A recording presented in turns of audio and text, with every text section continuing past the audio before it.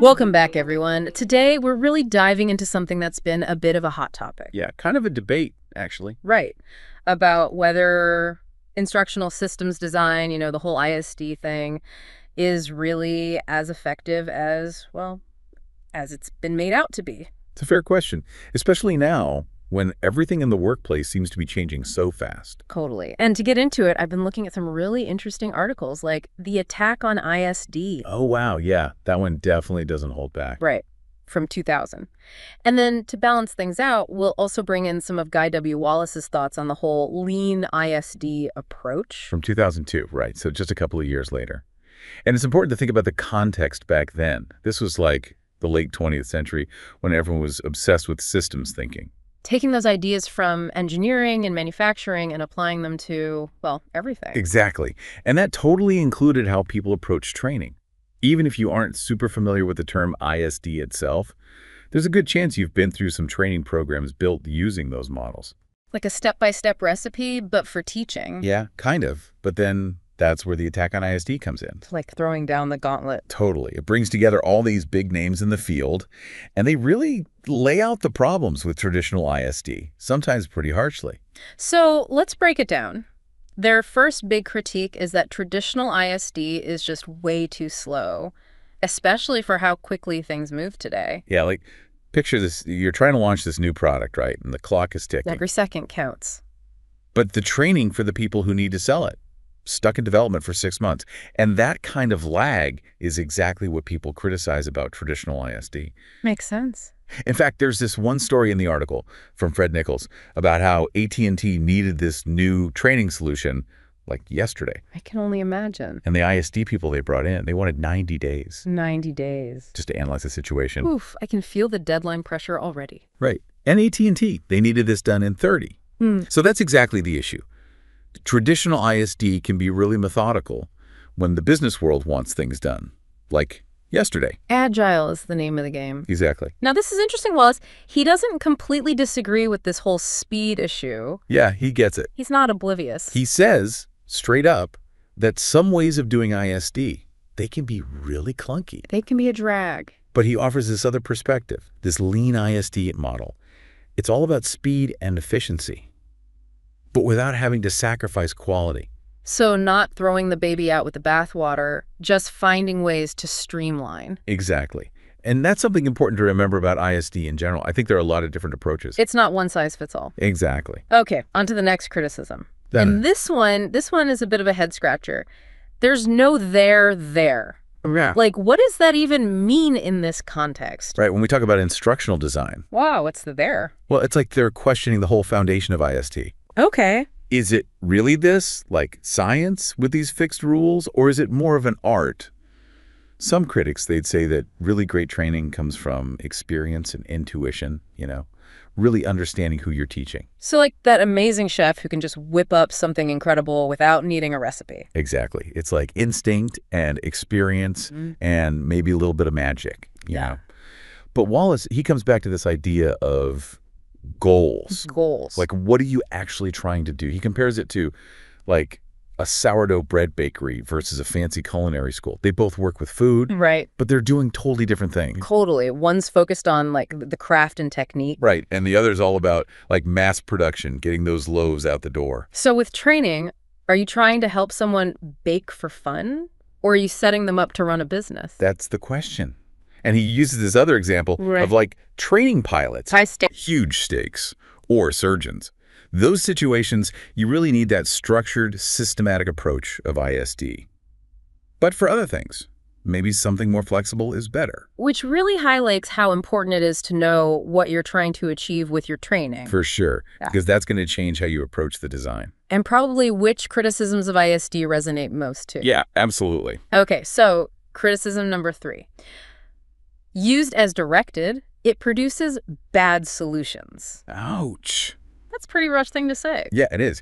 It's basically saying that following the ISD playbook too closely can backfire. Like ending up with something generic that doesn't actually work. Exactly. Like imagine you're trying to make a shirt, but you only have one size pattern. Right, one size fits all. Never works. Never. You're going to end up with a lot of unhappy people. Yeah. And that's kind of what they're saying about ISD, trying to force-fit a standard solution onto a diverse group of learners. It just doesn't work, and Wallace seems to agree with this point too, right? Yeah, he's all about tailoring the training to the specific audience. Makes total sense. Like, you wouldn't train salespeople the same way you'd train, I don't know, engineers. Totally different jobs, totally different training needs. And that's where understanding your learners, their context, what they already know, is so, so important. Okay, and last but not least, the fourth big criticism, it clings to the wrong worldview. Ooh, interesting.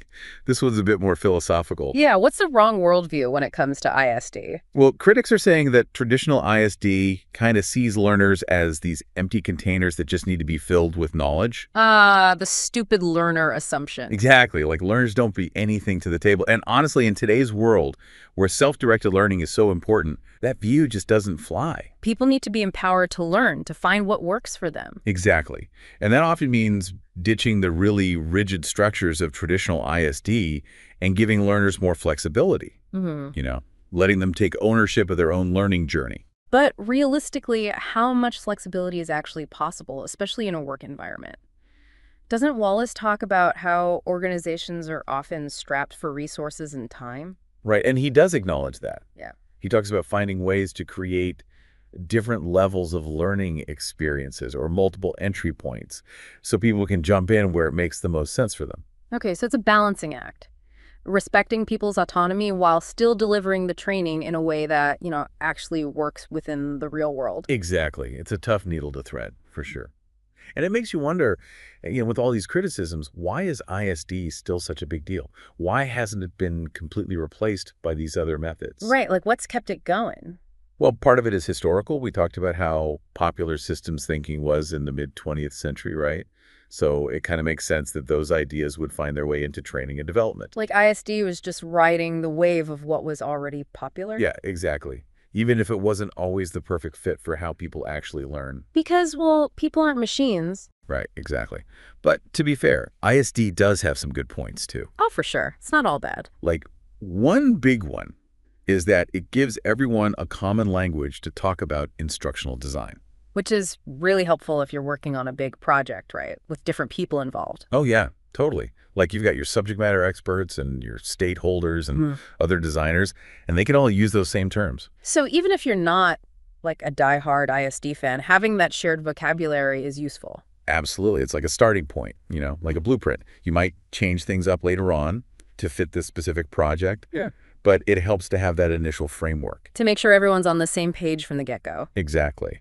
And, even some of the people who criticize ISD the most, they admit there are times when that more structured approach is really important. Like when the stakes are higher. Right. So for really technical stuff or anything related to safety, that's where ISD can really shine. Makes sense. You don't want to mess around with air traffic control training. Exactly. Or like training for surgeons. Yeah. You really need that clear, systematic approach in those situations. So it's all about choosing the right tool for the job. Exactly. And, I was thinking about this quote by the statistician George Box. He said, "All models are wrong, but some are useful." I like that. So even if traditional ISD isn't perfect, it can still be useful. It's got some good tools and frameworks that can be really helpful. As long as you're not like blindly following the rules without thinking for yourself. Exactly. You've got to be willing to adapt, to borrow the good stuff and ditch what doesn't work. On that balance, respecting the basic principles of good instructional design, but also being open to new ideas. And not being afraid to try new things too, because things are changing so fast, What worked 5 years ago might not work today. So true. So it's all about being critical, about asking questions and figuring out the best way to reach your learners and help them actually learn. Instead of just like throwing information at them and hoping something sticks. Exactly. It's about being thoughtful and intentional. And remembering that every learner is different. So true. Like they say, the only thing you can count on is change itself. Right. Especially in this field. Yeah. And, when I look back at the attack on ISD now, a lot of those criticisms, they weren't just complaining. It was like they could already see what needed to change in instructional design. Okay, so what kind of changes are we talking about? What needed to happen? Well, for one thing, there's been this huge push towards making design more learner-centered. Oh, yeah. I've been hearing that a lot lately. It's not enough anymore to just, deliver the information in this really standard format. you got to make it engaging. It's got to be interesting. Yeah. And you've got to think about all the different ways people learn. So is that where all this stuff like micro-learning and gamification comes in? And personalized learning paths? Exactly. All that stuff is about recognizing that learners, they're not just empty vessels. Yeah. No. They bring their own experiences to the table. Yeah. And their own preferences. And tech has obviously played a big part in all of this. Huge. I mean, just think about mobile learning or VR and AR. It's crazy how much it's changing things up. It's completely changing how we design training. We're not stuck in classrooms anymore. Right, which makes me wonder, with all these advancements, what happens to traditional ISD? Is it just, like, over? I don't know if I'd say it's over. It's more like it needs to evolve. Adapt or die, right? Kind of. But the good news is a lot of those core ISD principles, they still apply. Like planning things out carefully, setting clear objectives. You've got to know where you're going. Right, and making sure you can actually measure the results. All that stuff is still important. But we can take those principles and combine them with these newer approaches. You get the best of both worlds. Exactly. Engaging, effective learning experiences that actually work for today's learners. It's about striking that balance, holding on to what works, but also being willing to innovate. And most importantly, really understanding the learners. Yes. Yeah.